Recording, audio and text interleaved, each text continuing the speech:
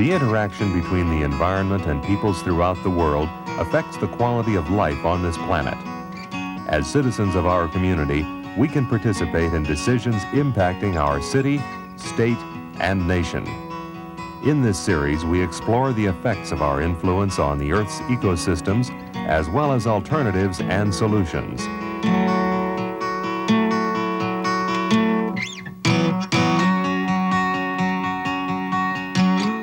This is Econews with your host, Nancy Pearlman.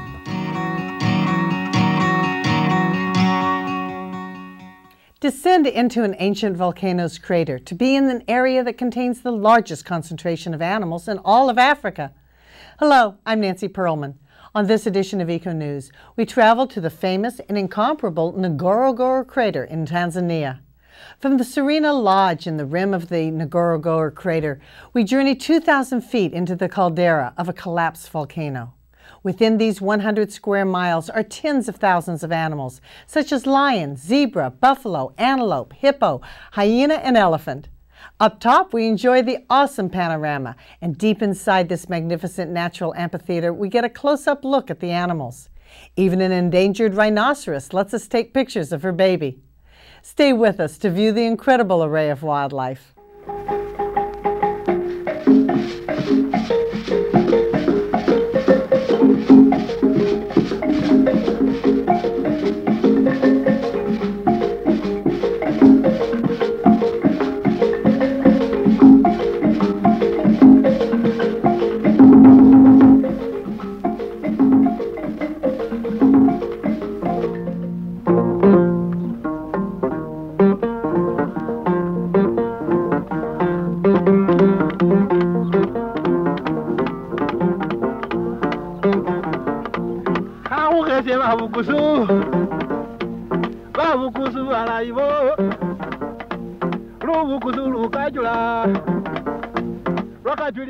My name is Abid Khawaja, born in Kenya, raised in Kenya and educated in the States.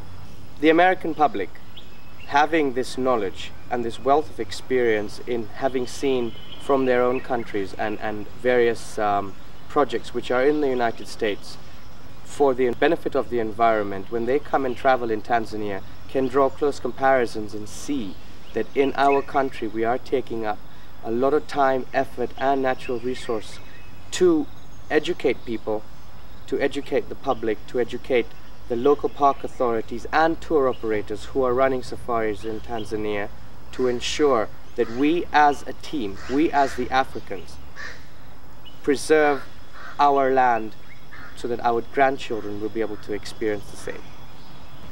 When people come to travel in any destination, particularly Tanzania, a lot of the revenue that is generated by them coming to travel in our country benefits a lot the local communities because it creates employment. Employment is what fuels the nation, and tourism is very important in our country. Africa is an experience that instills in your mind well-being, makes you realize how small we are as human beings in this great vast expanse, where we will not be able to survive if left unattended. Therefore, come experience it with us. We will take you and hold your hand through the whole experience. I think in the world that we're living in today, every creature and every animal has a need to be here, and that's why it's part of this great creation. There are some animals which are endangered, for instance our rhinos, our wild dogs, etc. There are others which are plentiful, the wildebeest, for instance, and the zebras. We have millions of those. But they all have a very intricate balance to play in the whole ecosystem. It is our job and the job of the national park authorities and you as a client, a tourist who will come to visit our country, to ensure that we preserve this for future generations to see. Come experience Africa, because it's a memory that you will take away forever. Rain or shine, a drive down the 2,000 feet into the Ngorongoro crater gives us a chance to get close to a variety of wildlife. It's fun to watch the monkeys and baboons, the elephants, the elands, the gazelles, the flamingos, the cranes, and all the other wildlife found among the sacred fig trees, the yellow bark acacia, and the wild mangoes. Ngorongoro crater is a caldera that was formed over 1 million years ago after a volcano collapsed. The crater is about 12 miles wide and 1,700 meters deep. It's a home to an extraordinary variety of big game and bird life. On the rim of the crater is a Ngorongoro Serena Lodge, masterfully built to blend in the natural environment. The building itself, a masterpiece of art, is covered in ivy and plant. The lodge has 75 rooms, all of them with private balconies that have unrivaled view of the caldera, sometimes referred to as the eighth wonder of the world or Noah's Ark. We provide 5-star service. We have a natural environmentalist within the lodge who can take our guests through the varying rounds, seeing what nature has to offer. Next, about an hour's drive from the lodge, we have the Olduvai Gorge, which is referred to as the birthplace of man.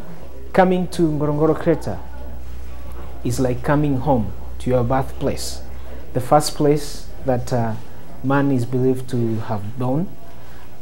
And this, in particular, together with the wondrous ecology of the area and the lush vegetation that remained behind after the volcanic activity, and the big game and bird life that is found in this area, is a reason why you should, on your safari, take as Ngorongoro crater as the first visit. In Ngorongoro is a unique place because that's the only place in the world you'll find the largest intact caldera. This caldera has the game and the bird life that is found nowhere else.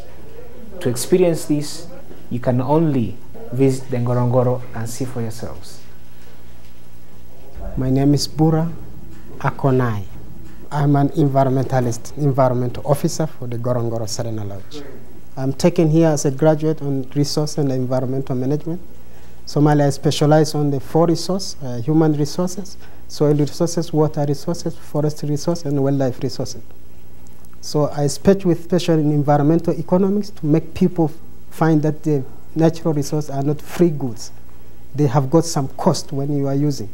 So this notion is understandable by most of the society, and that is what I want to penetrate from my environmental policy specialization. Ngorongoro crater. It is originated from the earth crust movement, which is volcanic in nature. The tectonic force within the earth crust, and therefore it is a connection of the Great Eastern African Rift Valley. It is a result from the sunken down of the volcanic cones. It is sometimes referred to be a caldera, but due to its uniqueness, it was called as a crater. It has got a different biodiversity, ranging from animals to vegetation. The Ngorongoro area, it's a multiple land use concept, and therefore it accommodates a lot of things.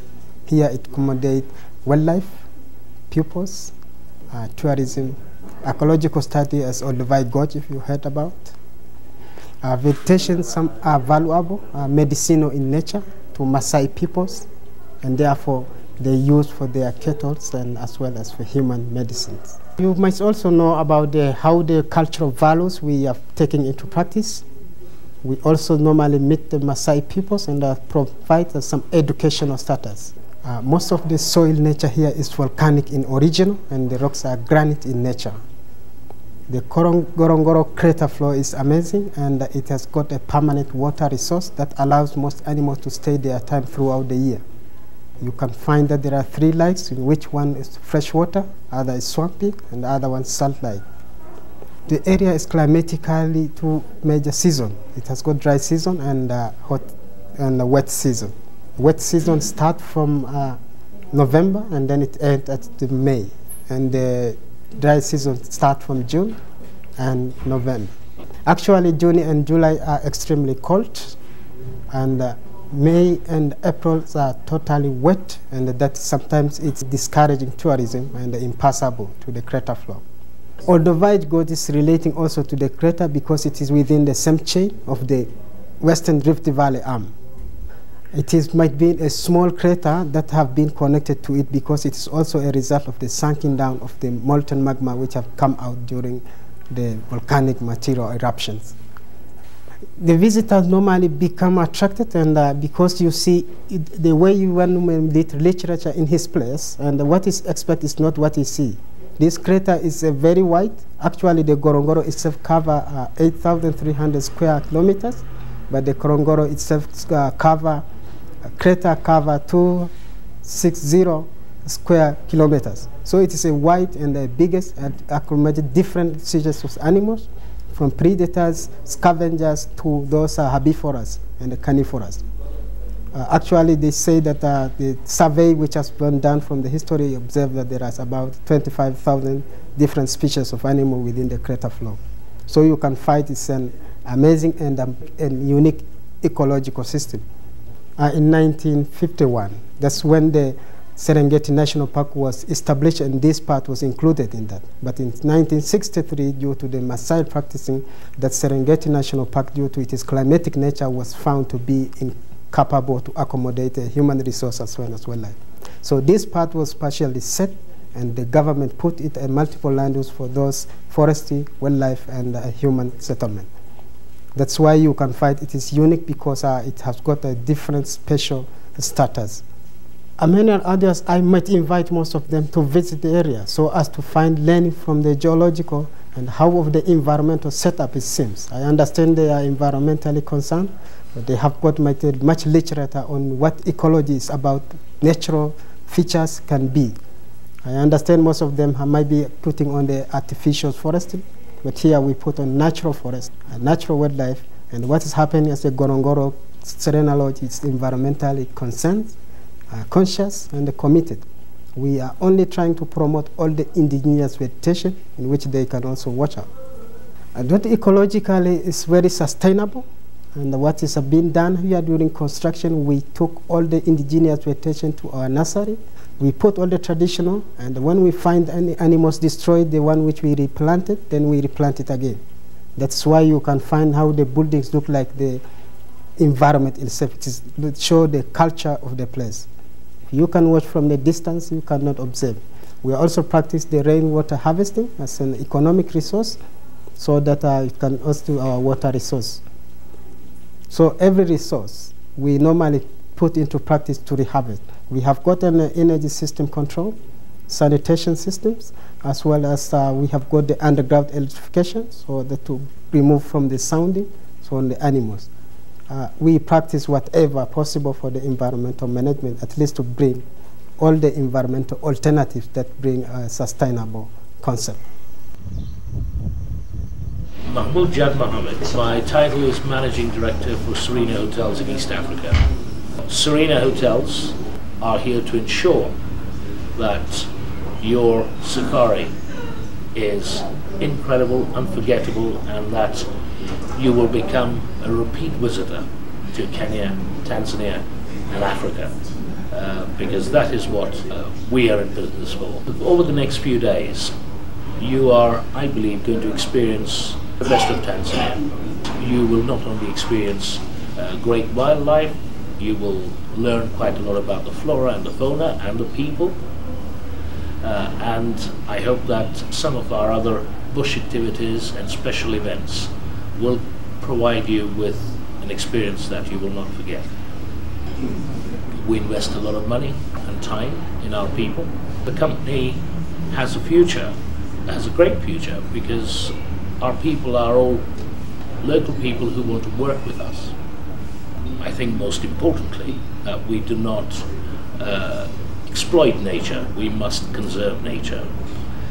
We must also ensure that the benefits of tourism are enjoyed by the local population around our properties. The local population must see benefits out of tourism, and there is no point in just providing money. We must invest in projects that are sustainable. Projects must provide benefit to the local population for many years to come. One of the things that I think we feel a little unhappy about is the fact that quite often the media portrays a very negative image of this part of the world. Security issues sometimes are blown out of proportion. Yes, no destination in the world can guarantee 100% safety. But believe me, statistics prove that East Africa is a safer destination than any other destination in Africa. We love the Americans. We love the American tourists. And we would like to see a lot more of them here. And as a group, we give 15% of our revenues to the local county councils or the Kenya Wildlife Service, or in some cases, the local village. Serena Hotels and Lodges has certainly provided fantastic service and fine accommodations, delicious food. Thank you so very much. Olduvai Gorge is one of the most important archaeological sites on Earth. The geological strata exposed in the gorge reveal a remarkable record of animal and human evolution from about 2 million until 15,000 years ago. Let's take a look at where Louis and Mary Leakey made some very famous discoveries. Jambo, how are you today? My name is Ole Moita and I'm working with Antiquities Division as a curator of the Olduvai Museum. If you look on the floor of the middle of the gorge, the flat black spots you see are volcanic rocks, lava and basalts which were blown by the neighboring volcanic highlands. They are the basement here and they are 2 million years ago. The correct name of the gorge is Olduvai, a Maasai name for this plant right here, wild sisal. Scientifically, it's known as Sansevieria hebriana.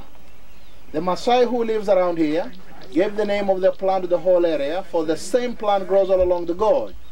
But then it was mispronounced Olduvai by the first discoverer of the gorge, who was a German man named Econews, who came and found himself very accidentally down the gorge while chasing butterflies. Instead, he found fossils of the now extinct elephant known as Dinotherium, three-toed horse Hipporon, which he took to Berlin Museum for further investigations. Well, that was 1913, when Tanzania was then Tanganyika, German East Africa. In Berlin, those fossils are also much interested, except that the Kaiser sent an expedition here led by a geologist named Hans Reck, and they found a lot of animal remains with a skeleton of Homo sapien. Professor Leakey, who made the Olduvai Gorge world famous, who was the son of a British missionary born in Kenya, visited Berlin in 1928 as a tourist, and he saw the remains from Olduvai at the first time there.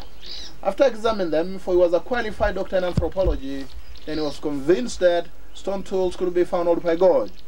In that case, he joined the second German expedition, which arrived here in 1931, and the very day they stepped in the gorge, Dr. Leakey recognized the stone tools few hours after the arrival.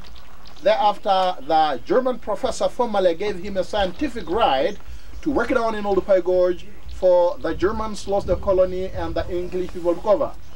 So Dr. Leakey started working here, later on joined by Mary, his wife, and they've been working here as time and funds permitted them, but it was after working here for 28 years when Mary Leakey found the first hominid skull.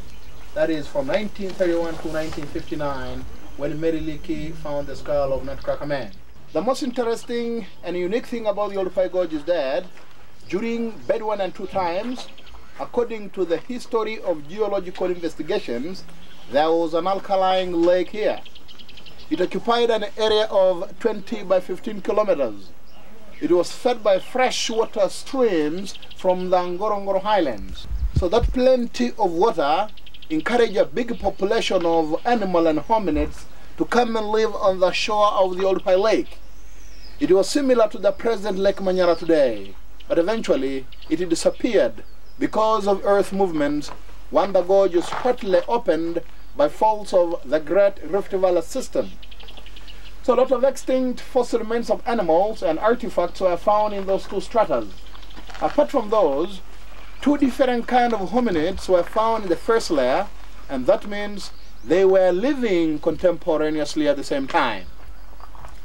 The first found, which was found by Dr. Mary Leakey in 1959, July 17th, was Australopithecus boise or Zinjanthropus.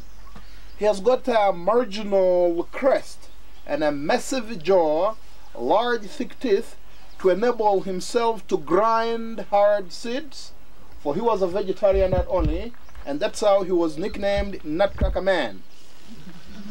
The other one is Homo habilis, a man with ability of using hands, and made the first primitive tools, nicknamed the Handyman, and both of them are 1.8 million years ago. Homo erectus found the second layer. He stood fully upright and made hunting tools, and is 1.5 million years ago. The third one is poor, nothing found, simply because it was too hot and dry when it was deposited, so the dry climate was very unsuitable for human habitation. But in the fourth layer, Homo erectus found again, dated back to 400,000 years. And in the fifth strata, Homo sapien found, dated back to 17,000 years before Christ. In 1978, Dr. Mary Leakey found the hominid footprints at Laetoli. That's why the side goats start from the south, and they belonged to Australopithecus afarensis of 3.6 million years ago. They're the same species with a skeleton nicknamed Lucy, which was found in Ethiopia. Lucy is afarensis of 3.5 million years ago. But the name Lucy was only given to the skeleton simply because during that day of the discoveries, the scientists were listening and dancing the Beatles song, Lucy in the Sky with Diamonds. Know the song? Yes. Great.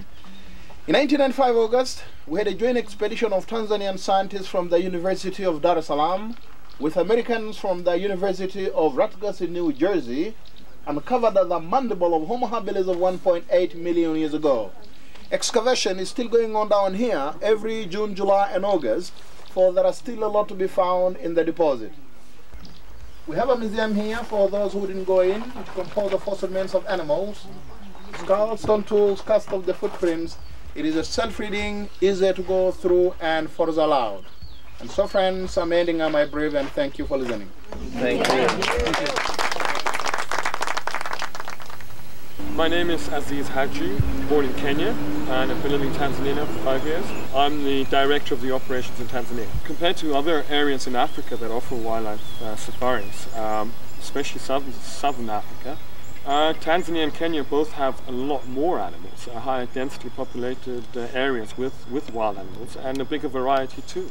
Tanzania has an area of over 900,000 square kilometers, and 25% of that has been set aside as wildlife reserves, national parks and conservation areas. So you've got such a huge area set aside, and a bigger chance actually to view game or wildlife. I mean, when you travel with Big 5 tours and safaris, you've got an operator who's been operating in the area, and experience in the area, born in the area, and the company's been operating for over 30 years. So you've got a wealth of experience amongst the directors of the company and of course amongst the hand-picked staff. Your safari really is made by a ground operator. It makes or breaks an entire wildlife safari in Kenya and Tanzania. It's your driver guide. It's your driver guide, it's your vehicle. You spend most of your time on safari in a vehicle, viewing animals. And if your driver guide is not knowledgeable, has got no charisma, no personality, you've just wasted a whole lot of American dollars to come out to East Africa. You've got numerous types of safaris in Tanzania. If you've got a group who want to go out and just do the cultural aspect of Tanzania, we have numerous tribes. We have over 142 different tribes in Tanzania. So if you want to do a cultural safari, we'll arrange that for you. We will still take you to the game viewing areas, because naturally someone who wants to see the culture of Tanzania will definitely want to still visit the game viewing areas. So we arrange that sort of stuff for you. You've got people who want to do just ornithological safaris, and we'll take them out specifically to view birds. We've got driver guides who are specifically trained as birders, and they know every single bird found in northern Tanzania, or even in East Africa. And doesn't mean you'll not see a lion or an elephant. We'll predominantly take you out on an 80% birding safari and 20% the rest of what we have to offer. I mean, there's so much to experience in Tanzania. I mean, most people will come out to Tanzania and spend between 5 and 10 days on safari. It's definitely not enough. You need more time than that. In 5 or 10 days, we will show you what we feel you have to see in that sort of time frame. But you could spend a month here and not get tired. definitely not get tired. You'd want more and more and more. It's an experience I cannot really describe in words. It's an emotion. It's a feeling of being out there in the open. It's a feeling of looking at endless miles of nothingness, of nature the way it used to be before mankind came along and destroyed it. So really, we want to take you out in the safari so you can experience what I've been even going to America to try and sell, and it's so difficult to sell because you're not just selling a vacation and a resort. That's not what we're trying to sell. What we're trying to sell is an emotion. It's a feeling. It's when you're out there smelling the fresh air or smelling the aromas of Africa, the sounds of nature, the endless plains, the nothingness. That is the fullness of it all. The nothingness and the fullness of it all. It's all in emotion. Come to Tanzania. Let us be your host. Let us show you this beautiful and magnificent country. Thank you so very much. This has been really a fantastic wildlife safari. I certainly look forward to coming back to Tanzania again. Our wildlife safari on the floor of the Ngorongoro crater in Tanzania has been fantastic. A visitor is guaranteed to see so many of East Africa's wildlife on a trip to this area. And for viewers who would like more information or a free sample copy of the Compendium newsletter, an address and telephone number will be on the screen at the end of the credits. We love to hear from you, so please call or write. And be sure to join us again for another edition of Econews, your best source of current environmental news that affects you and your future. On behalf of our nonprofit organization, Educational Communications, thank you for your support. I'm Nancy Pearlman, wishing you a natural, unspoiled environment.